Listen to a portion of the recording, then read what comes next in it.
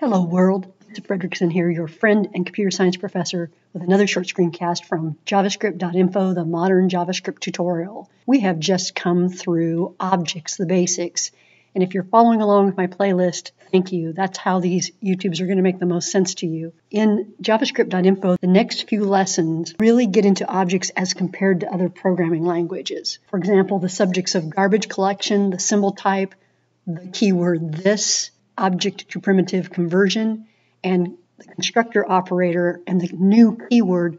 Those are all very common subjects in other object-oriented programming languages such as C++, Java, and C#. If JavaScript is your first programming language, I really don't think you need to get into those topics quite yet. So I'm going to be skipping those, but I want to point them out in case you're coming from that object-oriented background. You're going to want to go through those lessons because you already understand those concepts and you'll understand where the author is coming from. He's trying to compare and contrast JavaScript to what you already know. But because at my school we teach JavaScript often as a first programming language in relationship to what you need to know as a web developer, I'm going to skip those compare and contrast subjects that are great to know about, but probably premature if JavaScript is your first programming language for web development, and skip on up to section 5, Datatypes, where we learn more about numbers, strings, arrays, and array methods. These lessons 5.1 through 5.5 are very valuable. But to make sure we are on the same page before we get into Datatypes section 5, I want to do a short catch-up review lesson on syntax. And by syntax, I mean the punctuation and the rules by which the language is written. For example, have you ever considered how many different ways parentheses are used in JavaScript?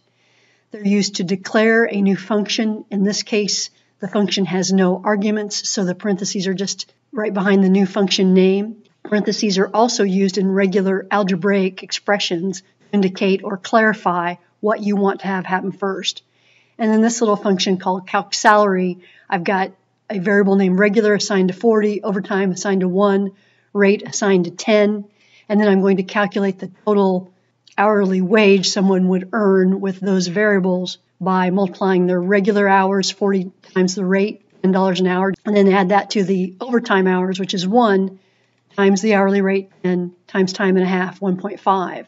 So in this little expression, I've used parentheses just in the normal way you would use them in an algebraic expression to force certain parts of the expression to evaluate first or to merely clarify the expression. Here's a third way I'm using parentheses in JavaScript as the expression that evaluates true or false behind an if or else if statement.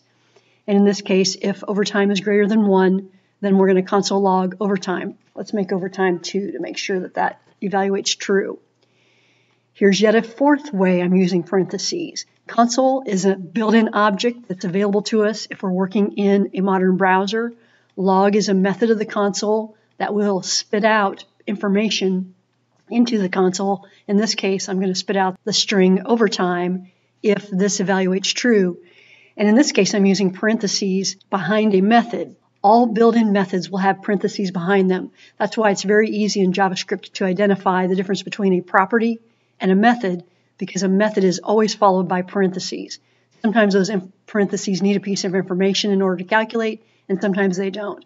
In this case, in console log, it's not going to log out anything unless I feed it a string or a variable or an expression to log out. So I have this little test42.js file connected to this objects HTML file with this script, and I've got the objects file loaded into my Chrome browser here. I just did a Control-O in my Chrome browser and opened up that file directly into the browser.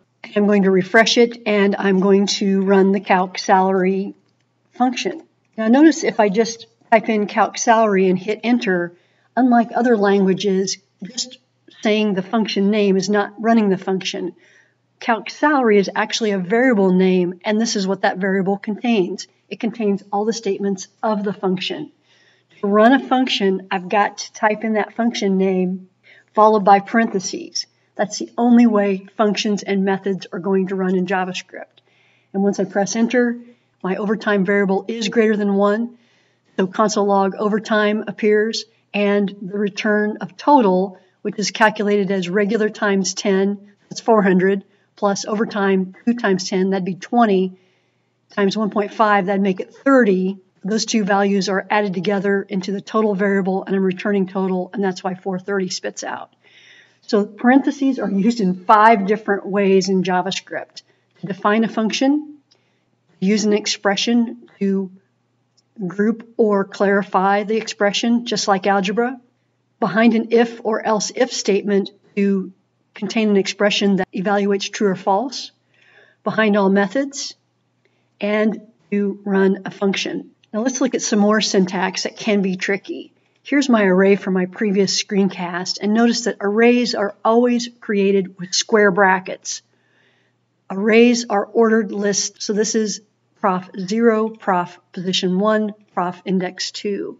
And when I speak to those pieces of the prof array, I use square brackets as well. Objects, on the other hand, are created with curly braces. Now you've seen curly braces before. Curly braces surround every code block, whether it's an if statement or whether it's an entire function. Within an object, when I assign a value to a key, I don't use the equal sign, the assignment operator. I use a colon, but it looks very much like an assignment operator. In fact, you can think of that as an assignment operator.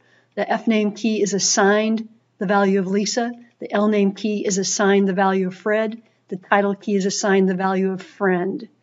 The greeting key is assigned to this function, and that makes it a method of the object.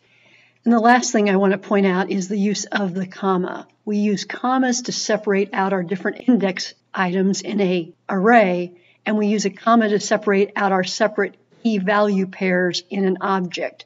Oftentimes we'll see that last key value pair end in a comma in an object just to get ready in case we decide to do yet another key value pair and then we don't forget it.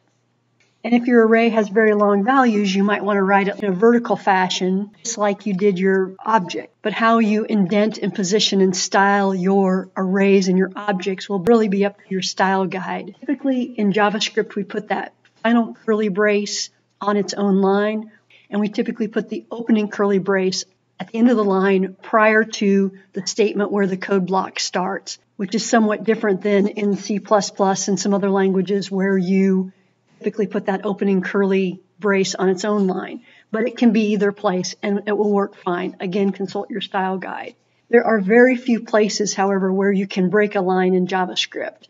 Two of the most common places are after a comma when you're listing items in an array or in an object, or when you're doing a long expression, you can also break that expression on the operators after the assignment statement, the equal sign. Thank you for letting me review the syntax. I actually had one student in class that thought I was saying syntax, and syntax is only in Las Vegas. Thank you. You can laugh now.